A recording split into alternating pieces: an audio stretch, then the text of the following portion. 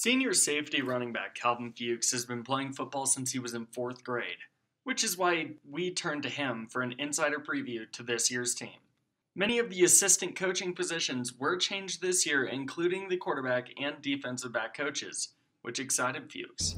I think it actually had a positive effect because it kind of brought us all together to overcome this challenge of having all these different coaches that don't have the experience of working with Monarch football. With this positive outlook about the coaching changes, Fuchs believes this will help the team have a successful season. I think it will go pretty well. I think we have a strong team.